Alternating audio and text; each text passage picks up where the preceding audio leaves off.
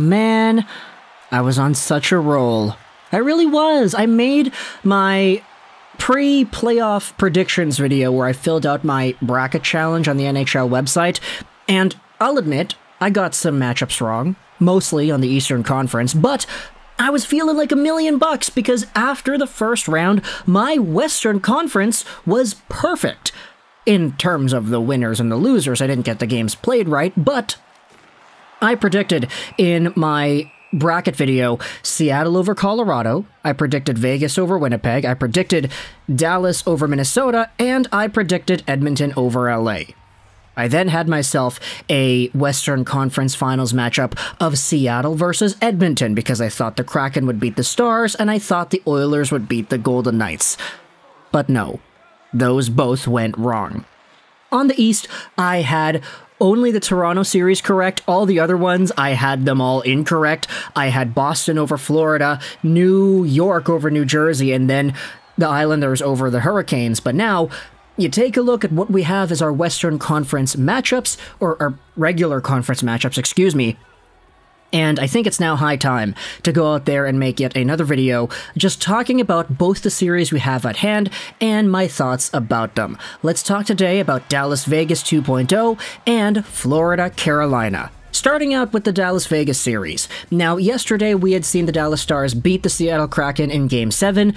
Honestly, I feel like the better team ended up winning. And that's not necessarily because I felt like the Kraken sucked or whatever, I just felt like the Dallas Stars played more of a consistent and constant game throughout the series. The reason I say this is because, based off of what I had seen in all these games, it really felt more so like the Kraken were speedy and they were keeping up with the Stars, but they won their games because they had short spurts of time where they just went absolutely ballistic and they scored like 5 goals in 3 minutes or whatever. Like, the Kraken, I felt, were carried by those short spurts. Meanwhile, the Dallas Stars, I felt, played a much more constant game in the down periods, when the goals weren't being scored and it was just chances being traded back and forth. Especially in that Game 7, the Stars really had a lot more control of the puck. You could definitely see a lot of the nerves in these Kraken players showing themselves in Game 7.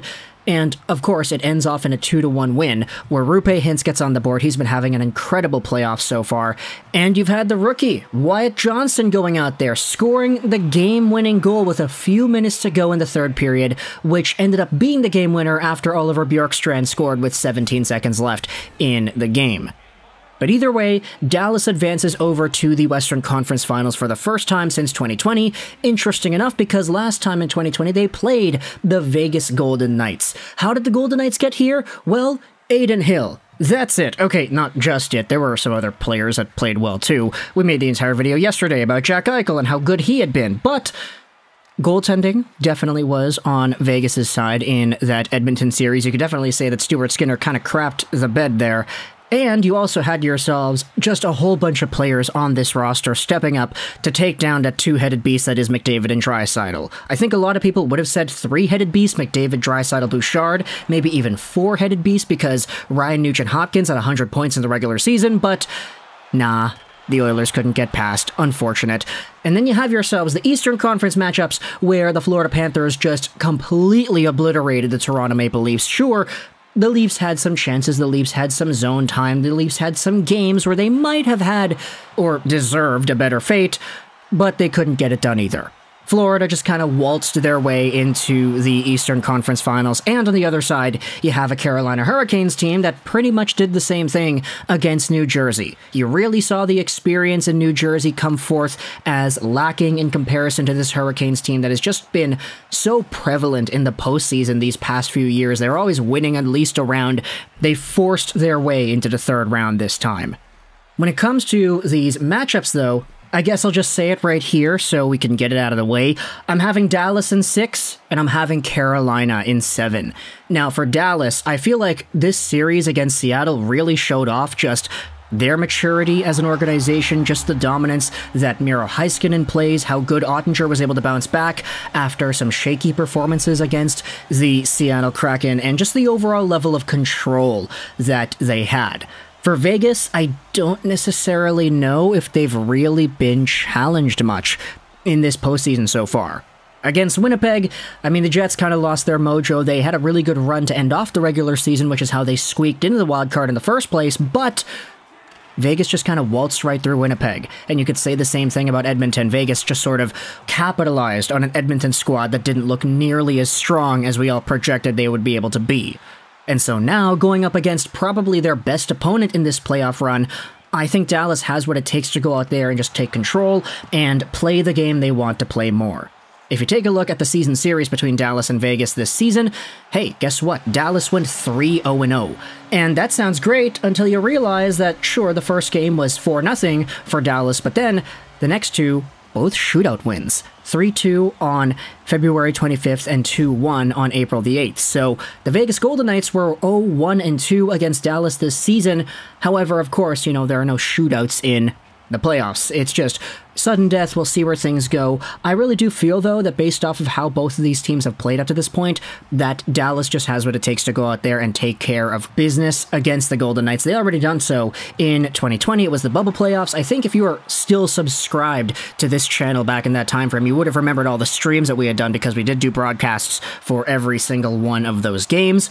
Then you go over onto the Eastern Conference and you talk about Florida and Carolina. Both of these teams have been so good this entire postseason run, and I definitely do feel that for the Florida Panthers, you could say they have the right to ride on that hot hand. They have what it takes. They beat Toronto, they beat Boston, and they looked really good in the process. It's just similar to Vegas. I feel like Carolina is a different beast this season. Sure, Boston technically was the big bad Goliath that everybody had winning the Stanley Cup in their playoff brackets, but I feel like Carolina and the way they've played, just the level of competence, the speed, the control, how they're able to just dominate shifts, this is a team that I feel is overdue for making it this far.